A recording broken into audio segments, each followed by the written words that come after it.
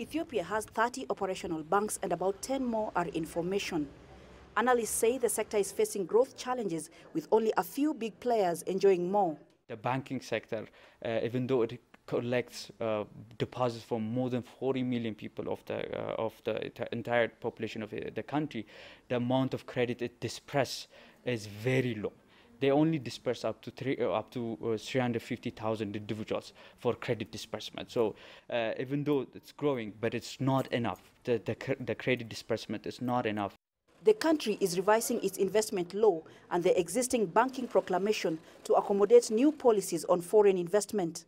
The introduction of foreign competition has triggered discussions on the possibility of mergers and acquisition of small banks by the bigger ones in order to survive expected competition. Financial analyst Mered says competition will introduce much-needed efficiency. One thing is for sure.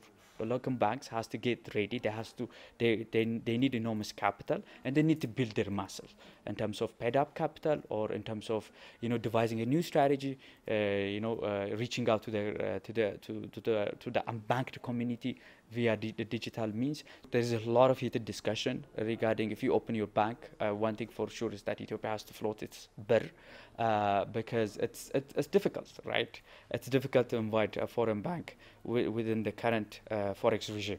The decision by the government to invite foreign investors comes as the conflict in Ethiopia's north threatens to shake investor confidence. But Abiy Ahmed's government has reiterated its readiness for peace. The Ethiopian government, as it relates to the peace talks, is committed to an AU-led process. It has been consistent in that declaration. Banking is the second sector the government is opening up to foreign investment after the telecom industry, which has seen Safaricom Ethiopia set up independent operations in the country. Coleta Njohi, CGTN, Addis Ababa, Ethiopia.